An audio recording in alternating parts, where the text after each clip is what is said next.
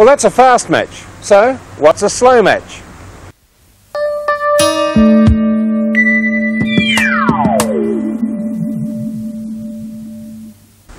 What is or was a slow match?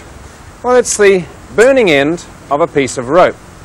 And it was used a long time ago by gunners when they had to fire gunpowder-filled cannons and muskets, because a match would blow out very easily and it could set fire to things, which wasn't too good on boats.